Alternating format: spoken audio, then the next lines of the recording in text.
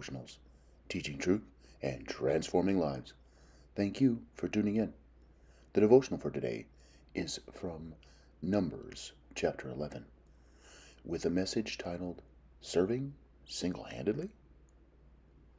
I can't do it anymore. These people are driving me crazy. How am I supposed to love and care for people that act like this?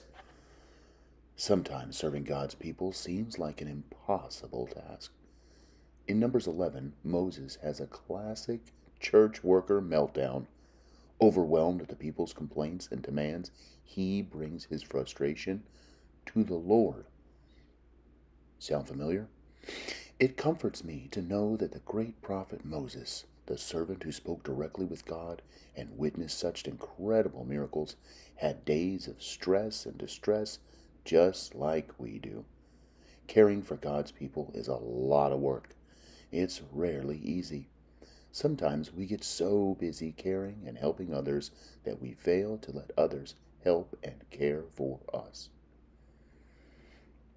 God didn't require Moses to carry the burden all alone.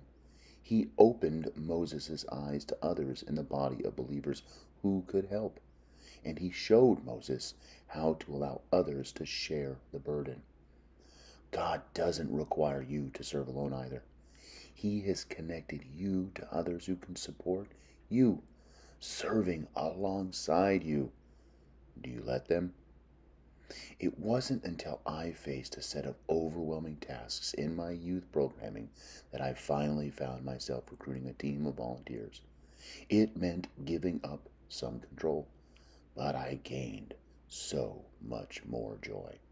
If we insist on serving alone, whether from pride or from perfectionism or from some other sin, we deny others the blessings of serving.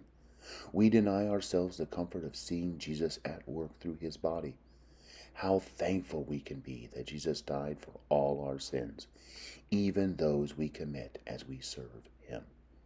And how thankful we can be that he hasn't left us alone.